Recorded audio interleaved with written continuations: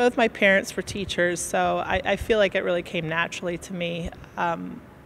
My discipline, health and phys ed, was something that I always enjoyed, was passionate about, whether it was playing sports or athletics or being involved in any kind of wellness activity.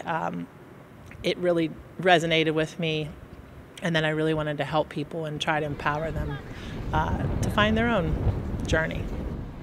So one of the things that we really strive to do is to empower students to help develop habits, healthy habits for their mind and body, and something that they can support themselves throughout their lifetime.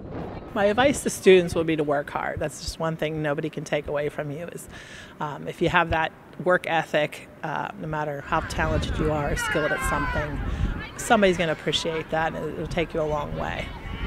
One of the things I really enjoyed is the staff that I have worked with through over the years. One of the things we do here is a Friday breakfast club, and it's kind of a little meeting time, bonding time, and really getting to know the people that you work with and creating that bond that really helps, get through hard times and things like that.